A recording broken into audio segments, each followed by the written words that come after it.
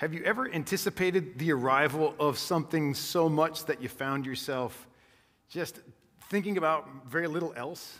Perhaps there's something that you expected to come in the mail, and as soon as you saw that mailman show up, your mind was fixed on that thing. Maybe it was a letter from someone you love. Maybe it was a package coming in the mail. Maybe it was a job interview that you aced, and every time the phone rang, you thought for sure it would be somebody calling with a job offer. When I was a child, I really loved the anticipation and the buildup towards Christmas, and I considered it to be like a personal challenge to try to guess what it was that my parents would stuff away in closets and corners, because I loved the anticipation and the buildup to opening those gifts that were tucked underneath the Christmas tree on Christmas Day. This morning, we begin our Advent season. If you're not necessarily from a liturgical church background, Baptist churches don't tend to be terribly liturgical. This Advent thing might be a little bit new to you, as it was to me in my adult years. But the word Advent comes from the Latin word adventus, meaning coming. In the Advent season, we celebrate the coming of Christ. We prepare to celebrate the birth of Christ by anticipating, through reflection on the Scriptures, the coming of Jesus. Again, though our church doesn't necessarily utilize all of the rituals and formalities of other traditions, we do think that it can be a very helpful time for us to reorient ourselves around the grand miracle of the incarnation, that God himself has taken on human flesh. And not only just for us as individuals, but also for families, to orient and to calibrate our families around something much more significant than just the over-commercialism of our society. And so this is the first Sunday of Advent. And our goal this morning is to go all the way back to the very beginning of history and to contemplate our need for Advent, our need for the coming of Jesus. There are all sorts of places that we might go within the Scriptures, talk about why Jesus needed to come. But again, this morning, we're going to go to the very beginning. We're going to go to Genesis chapter 3, one verse, Genesis chapter 3, verse 15, though we'll lead up to it. If you remember something of Genesis, of course, Genesis chapter 1, in the beginning, God created the heavens and the earth. And Genesis 1 is all about God's creation of the heavens and the earth. And after every day, God said, it is good, until day 6, when he creates the pinnacle, the capstone of creation, and that's the creation of humanity. And God says, it is very good. Genesis chapter 2 focuses exclusively on the creation of humanity, man and woman, with gender and dignity, and he places them in this place called the Garden of Eden, this paradise. That's Genesis chapter 2. But then in Genesis chapter 3, all of that changes, as Genesis 3 specifically focuses on the fall of humanity into sin as humanity rebels against God. And Genesis chapter 3 begins to describe some of the consequences, again, of humanity's sin. Well, it's in that context, the context of brokenness and in the context of sin, that the need for Advent begins to become clear. Our objective for this morning is to contemplate the need for Advent by focusing specifically on that one verse, Genesis chapter 3, verse 15. God's very first declaration of his intention to save. So in order to lead into Genesis 3:15, I want to begin by reading the preceding verses beginning in Genesis chapter 3, verse 1. So if you have a Bible, let me encourage you to open your Bible to Genesis chapter 3 and follow along. I'm going to read Genesis 3 beginning in verse 1, and we'll make our way up to our text for today. Now the serpent was more crafty than any other beast of the field that the Lord God had made. He said to the woman, "Did God actually say, 'You shall not eat of any tree in the garden'?" And the woman said to the serpent, "We may eat of the fruit of the trees in the garden, but God said, 'You shall not eat of the fruit of the tree that is in the midst of the garden. Neither shall you touch it, lest you die.' But the serpent said to the woman, 'You will not surely die. For God knows that when you eat of it, your eyes will be opened and you will become like God, knowing good and evil. Verse 6, so when the woman saw that the tree was good for food, and that it was a delight to the eyes, and that the tree was to be desired to make one wise, she took of its fruit and she ate. And she also gave some to her husband who was there with her, and he ate. Then the eyes of both were opened, and they knew that they were naked, and they sewed fig leaves together and made for themselves loincloths. And they heard the sound of the Lord God walking in the garden in the cool of the day, and the man and his wife hid themselves from the presence of the Lord God among the trees of the garden. Verse 9, but the Lord God called to the man and said to him, where are you? And he said, I heard the sound of you in the garden, and I was afraid, because I was naked, and I hid myself. He said, who told you that you were naked? Have you eaten of the tree of which I commanded you not to eat? The man said, the woman whom you gave to be with me, she gave me the fruit of the tree, and I ate. And then the Lord God said to the woman, what is this that you have done? And the woman said, the serpent deceived me, and I ate. And it's from this point on that everything about God's perfect world is turned upside down from Genesis 3 through the rest of the scriptures. Innocence is gone. Just as Paul says in Romans chapter 5, one man's trespass, in Genesis chapter 3, one man's trespass will lead to condemnation and death for all people. Not only will Adam die, but the sin of Adam will be imputed to all of his descendants. Imputation, meaning it's counted against all of his descendants. In Adam's rebellion, the entire race, which race? The human race. In Adam's rebellion, the entire race rebels against God. Because of Adam's sin all those years ago, I too am a sinner. I'm counted as a sinner before God, even before I've breathed my first. Sin becomes that permanent, reigning power at work within me, at work within you, at work within them, at work within us. And the effects of sin are cosmic, catastrophic. The world is broken and busted. Thorns infest the ground, according to Genesis chapter 3. God's beautiful world becomes a place of sweat and pain. Relationships are broken. Marriages are broken. Families are broken. Friendships are broken. Societies are broken. And so we find ourselves, even now, all those years ago, now on this day, we find ourselves even still living in a world in which we deal with the catastrophic effects of sin, tragedy and fear and evil, and the daily experiences of sickness and death and suffering. All you need to do to prove this to yourself is open up the newspaper. In fact, don't even open it. Look at the front page. Look at the front page, and you're going to see the evidence of the fact that we still live in a world affected by Genesis chapter 3. In a community like ours, just the names that I'm about to say to you would cause differences of opinion across the room, I'm sure. But these are words, these are names that are evidence of the fact that we still live amidst the catastrophic effects of sin. Kyle Rittenhouse, the coronavirus, climate change, Ahmaud Arbery, Elizabeth Holmes, the Waukesha Parade, Afghani refugees. And we could go on and on and on and on to show the evidence of the fact that we live in a world that has been experiencing the consequences of sin ever since Genesis chapter 3. And so, given the decimation of our world by the consequences of sin, whose sin? My sin, your sin, our sin, all of our sin, one might look at the evidence and say, uh-oh, Satan has won. Satan ultimately had the victory there.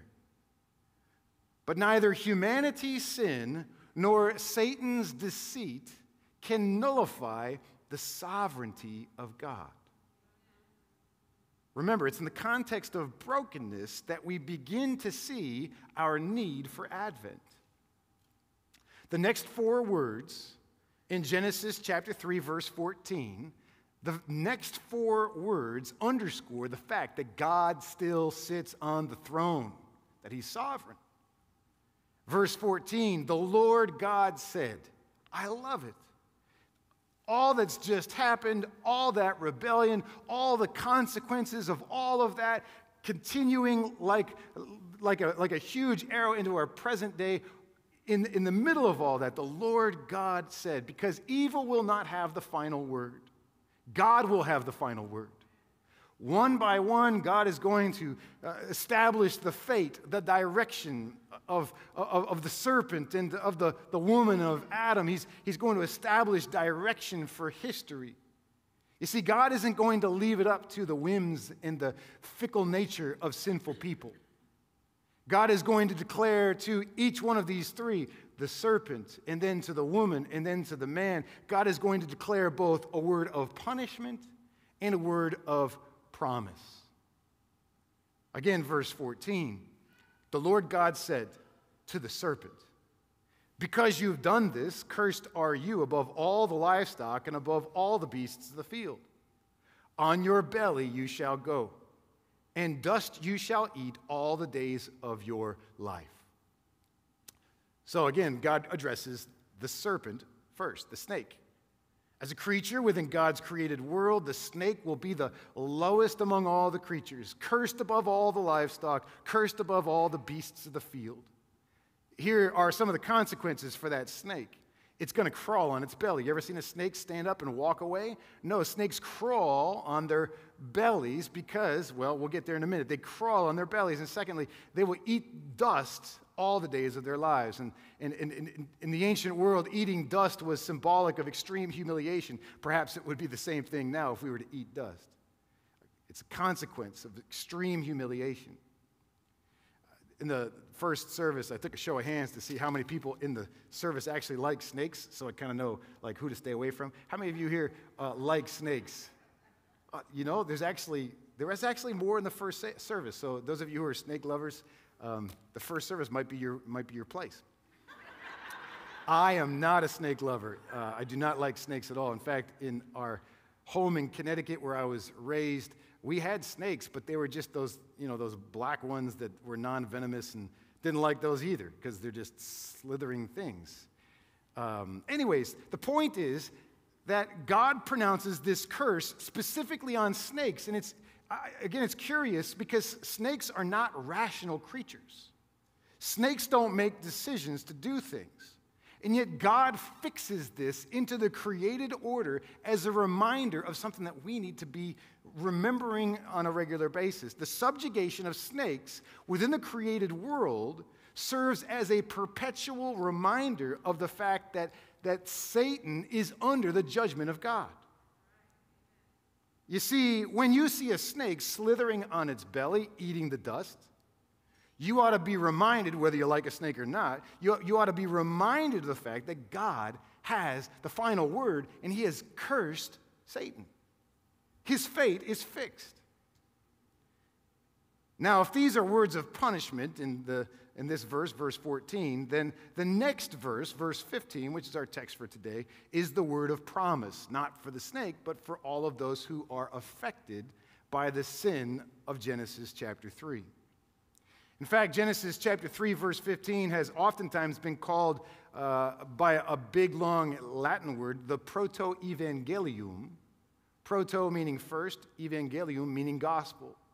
Genesis chapter 3, verse 15 has been referred to as the first gospel, the first declaration of God's intention to save. It's not because God created in Genesis chapter 3. In fact, God, from eternity past, had this in mind to save us. Yet in Genesis chapter 3, verse 15, we find the first moment in history where God declares his intention to save. Listen to these words, and we'll go through this slowly. Genesis 3, verse 15, God says, I will. Again, God takes the initiative here. If there's going to be a reversal of the situation of total depravity, remember that sin is the permanent reigning principle within you, within me, within our society at large. If that is going to be reversed, how is it going to happen? It's going to happen because God says, I will do something. You see, salvation always originates with Him, not with us. It's God doing for us what we desperately need but cannot do for ourselves. God says, I will put enmity. Enmity is not really a common word. We don't use that a whole lot. Like, enmity is basically it means hatred. It's the hostility of lines being drawn up between enemies. You might think of like the Bears and the Broncos or whatever, the Bears and the Lions playing each other. You might think that that's enmity. That's not enmity. That's competition. You see, enmity is hatred. It's deep hatred.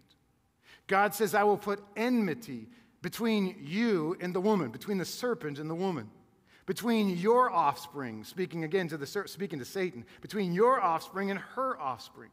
You see, the enmity, that hatred is to continue for generations to come. And God continues, He, speaking of the offspring of the woman, He shall bruise your head. And you, speaking of the devil himself, you shall bruise his heel. Whose heel? The heel of the offspring of the woman. You see, injury is going to be inflicted in both directions. And the word that's used here for bruising is the same word in Hebrew. There's bruising going on in both directions. But the injuries are different. You see, only the injury inflicted upon Satan will be permanent and fatal. God declares right here in Genesis chapter 3 that there will come a time that from the offspring of a woman, the fate of Satan will be fixed and over. And I think it's a beautiful thing that right here in Genesis chapter 3, no sooner has the curtain dropped on that scene of rebellion against a good God, of rebellion against the righteousness and the holiness of God. The curtain has dropped, and without even blinking an eye, God decrees how He is going to resolve the problem of sin. We have such a good, kind, loving God. You see, He doesn't say, I'm going to let them stew in their guilt for a while. I'm going to let them stew in their shame. I'm going to let them wonder how they're going to work this out. He doesn't do that. You see, in the very next verse, God declares how He is going to resolve the problem of our sin. Adam's sin will not be the end of the story. Satan's power will not be the end of the story. Remember, Advent means coming. So from the very first pages of Scripture, anticipation begins to build for the offspring of the woman who will come to extinguish Satan. We could spend hours and hours just tracing the line of promise throughout the Old Testament. Of course, Adam and Eve have 3 sons, but the promise is going to pass through the line of Seth. And then there's Abraham and Isaac and Jacob, and there's this line of promise that we could trace throughout the Old Testament, but we're not going to go there today. What I would like to do now is to point to a couple of places in the New Testament to look at how the promise established in Genesis 3:15 is fulfilled in the teachings of the New Testament. Again, the promise that God makes in Genesis chapter 3, verse 15 is that from the offspring of the woman will come one who crushes the head of Satan. Again, 3 different texts that show us how this is worked out, how Genesis 3:15 is worked out in the New Testament. First, let me point to Galatians chapter 4. Galatians chapter 4, verses 4 and 5. Galatians 4, Paul writes, "But when the fullness of time had come, God sent forth His Son, born of a woman, born under law, to redeem those who were under the law, so that we might receive adoption as sons." You see, so significant was the birth of Jesus. That's what Paul's talking about here. When the fullness of time had come, God sent forth His Son. So significant was the birth of Jesus that Paul calls it the fullness of time. God in His providence, God is not the master chess maker. God knows the future and the past and the present as if it's just right now. In God's providence, God had designated a moment in time, a moment in history when a child would be born, bringing to a crescendo God's design from eternity past to save fallen and sinful humanity. Among all the details that Paul could use to describe the fullness of time, the event that happens in the incarnation, Paul says that this Jesus who was born in the fullness of time, Paul says that he is both the Son of God and the Son of a woman. And if you think about that for a minute, you like take your theological hat off for a moment and just think like biology. Of course he was a son of a woman. I mean, he wasn't coming from a guy. Why include that detail? Because Paul knows Genesis chapter 3, verse 15. That there would be one who comes from the offspring of a woman who would bruise the head of the serpent and crush Satan underfoot. So the promise of Genesis chapter 3, verse 15, that declaration of God's intention to save, finds its fulfillment in the incarnation, in the birth of Jesus, in that very first Christmas. And yet that was only the beginning. Another text, Romans chapter 16, verse 20. We hear another echo of Genesis chapter 3, verse 15. Romans 16, 20. Paul writes, the God of peace will soon crush Satan under your feet. The God of peace will soon crush Satan under your feet. The grace of our Lord Jesus Christ be with you. This is the final chapter of Paul's major epistle to the Romans. And in this final chapter, he's in the context of warning them about the false teachers, the impact and the influence of false teachings in the church. Paul says that the discord caused by false teachings is not just human confusion or organizational confusion. It comes from the devil himself. Paul says that the discord of false teachings is attributed to Satan because Satan is the author of discord, but God is the author of peace. But yet here again in this verse, Paul uses the language of Genesis chapter 3, verse 15 to describe something that from that vantage point has not yet happened. He declares that God will crush Satan underfoot. The crushing of Satan in this text is not just about crushing Satan, but it's about crushing underfoot every evil. Every effect of sin within the world, everything that has been turned upside down. Paul points towards the future, saying that this will happen. So again, putting this all together, in one sense, the promise of Genesis 3:15 definitely finds fulfillment in the birth of Jesus. And yet even more, there's another sense in which the promise yet still remains to be fulfilled at a time in the future. One more text, the book of Revelation, that tremendously confusing, symbolic book of Revelation. John, the author, uses the language of Genesis chapter 3, verse 15 many times throughout the book of Revelation when he speaks about the ultimate defeat of Satan. I want to point specifically to a few verses in chapter 20. Revelation chapter 20, you'll see some fragments of those verses here on the screen. I'm going to read beginning in verse 1. John writes, "Then I saw an angel coming down from heaven, holding in his hand the key to the bottomless pit in a great chain. And he seized the dragon, that ancient serpent." There it is right there. John is making mention of that ancient serpent. Which serpent? Who is the devil and Satan. You see, John knows that tempter in the garden, that snake in the garden, that was the devil himself. That ancient serpent who is the devil and Satan, and bound him for 1,000 years. Then in the context of Revelation chapter 20, there's this 1,000-year reign of Christ.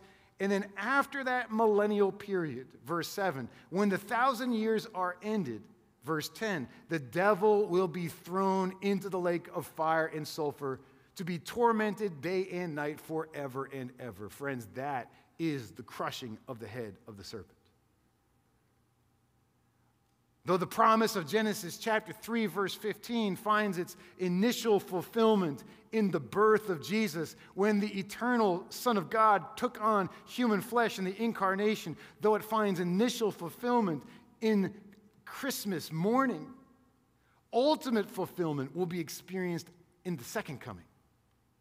In the second coming. You see, Satan has been dealt the decisive death blow in the first coming of Christ, in the life and the death and the resurrection of Jesus. But someday in the future, Satan, and by the way, with him all things that are evil, Satan and every evil will be fully and finally and irreversibly extinguished. That's that day that's coming in the future. I'm not a boxer. There might have been a time when I was a kid that when I thought that that'd be pretty cool, just like punching people for a living. If you're a boxer, you can probably explain to me why it's not just punching people for a living. But anyways, just imagine the disorder that would happen in your head getting knocked all the time. But anyways, in a boxing match, when a boxer is knocked to the ground, what happens? When the boxer is knocked to the ground, the referee comes and stands over top of the boxer and begins to count. 10, 9. The boxer is counting because the boxer wants to see if the grounded man can get up on his own. Can the grounded man get up on his own? Does he have the strength and the ability to get up? You see, nobody comes up to the grounded person. The person is laying there. Maybe they're like passed out. Maybe they're writhing in pain. Maybe they're just like there's all this fluid coming out of the different orifices. Whatever. They're laying there and they're incapacitated. But nobody goes over and says, "Hey, man, let me help you up so we can finish this thing." Now, he's just laying there. And the referee's counting, the 10 count. And if the boxer who has been grounded does not get up, what happens? The referee announces that the other boxer is the victor. Perhaps this helps us to frame up the times in which we live. You see, Jesus has already come. In the first coming of Jesus, he dealt the knockout punch to the devil. And it's as if he is lying on the ground with the 10 count going right now. And we don't know how long that count is going to take, but we wait in this interim period for the second coming of Jesus, when that 10 count is complete.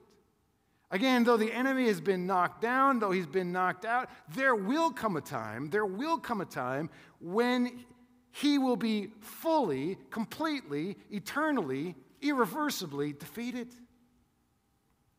And Jesus will be universally, irreversibly declared to be the victor. All of this, by the way, is the rationale for what we do at Advent. Genesis chapter 3, verse 15 gives us the rationale for what we do in Advent. You see, it's in the context of human need, it's in the context of brokenness, it's in the context of sin that the need for Advent begins to become clear. Advent is about the anticipation of the fulfillment of the promise that is first declared in Genesis chapter 3, verse 15. And as such, it ought to affect us in at least two ways as we celebrate Advent in this season. Number one, we celebrate the birth of our Savior. You see, God has not left us alone in that place of agony, in sin. God saw the brokenness and bustedness of our world. God did not leave us alone to stew in our juices, so to speak. In the midst of depravity and brokenness, the offspring of the woman has come. The offspring of the woman has come, the only begotten Son of God, begotten of the Father before all worlds, God of God, light of light, very God of very God, begotten, not made, being of one substance with the Father, by whom all things were made. The offspring of the woman has come. Jesus has been born. And yet he who has come will come again. And so in this Advent season, we not only celebrate the birth of Jesus, but we also anticipate the return of our Savior. God's work of salvation is not finished. The offspring of the woman shall come again with glory to judge the quick and the dead. His kingdom will have no end. The enemy will be fully, completely, eternally, irreversibly defeated. Satan and every other evil and every other thing that has turned the world upside down, Satan will be fully and finally extinguished. And so this Christmas season, yes, we look back that our Savior has come, but we look forward in great anticipation for his second coming. So we have 4 Sundays on the Advent calendar, typically in a church that's, again, a bit more traditional than ours. So here at Skokie Valley, we've taken some liberties. We're going to do it for 5 weeks. Because the fifth Sunday is December 26th. It just seemed to make sense. 5 Sundays, anticipating the coming of Jesus, anticipating the crushing of Satan underfoot, anticipating the fulfillment of all of God's promises of salvation. I'll never forget the first time I saw a snake in Rwanda. Again, a snake in Connecticut is kind of benign. There's no poisonous snakes in like all of New England. But poisonous or snakes in Rwanda are a little bit more threatening. I was walking up a hill to our house. It was dark. It was like 6 o'clock, and it was just really dark outside, and the lights had gone off in the neighborhood. Electricity was off in the area. And everything's on a hill in Rwanda. There's no flat place, not like here where everything is flat. Everything is up or down.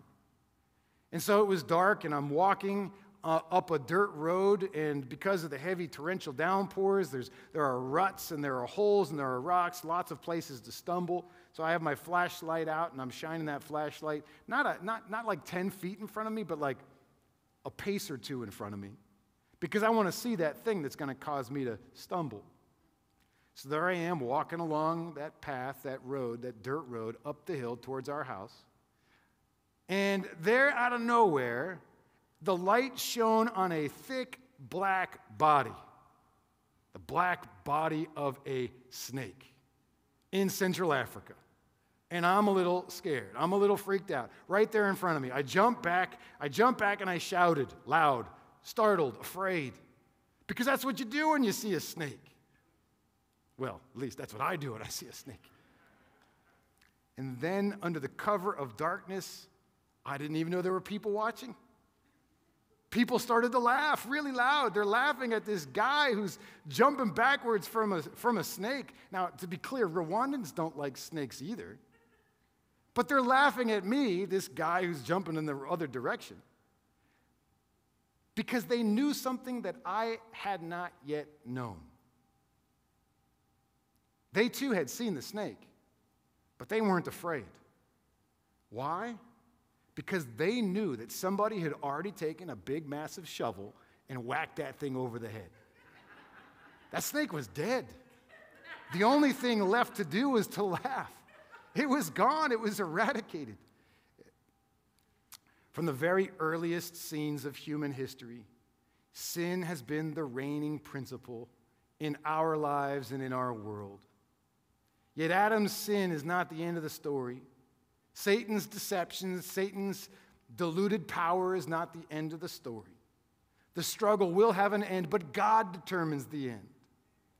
From the offspring of the woman will come a descendant, the Lord Jesus Christ, who will extinguish Satan and evil, all evil.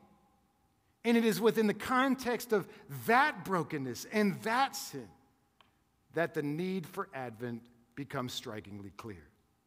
Would you join me in prayer? Our Heavenly Father, we give thanks to you. We give thanks to you because you are a God of promise.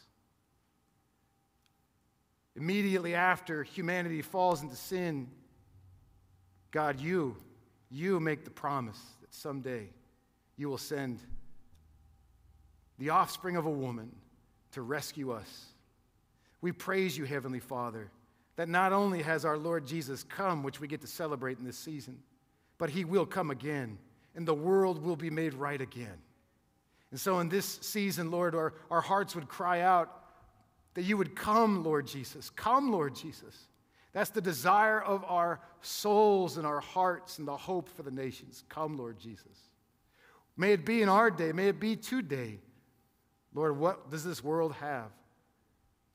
We thank you and we praise you for the opportunity to celebrate Advent together as a church.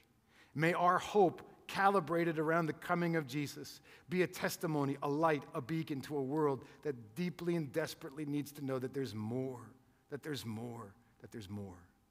We thank you in Jesus' name. Amen.